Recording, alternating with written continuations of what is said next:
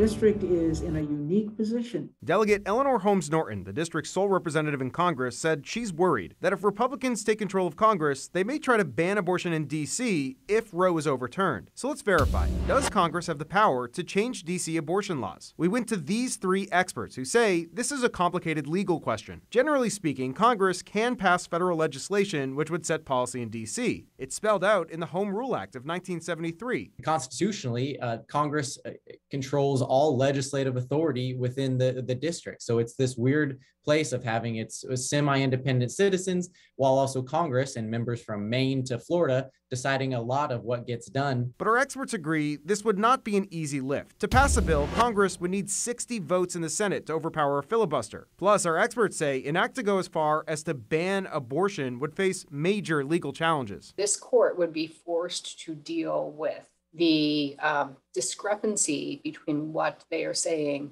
should be a states' rights issue as opposed to a federal issue, and then suddenly upholding any form of federal legislation. An easier path for Congress would be to go through budget riders, which has been done before. Since they oversee the D.C. budget, they can restrict the amount of funds that would go to abortions in D.C. So we can verify that generally the answer is yes, Congress can pass laws for the District of Columbia. But whether there's the political will or the legal precedent to ban abortion in D.C.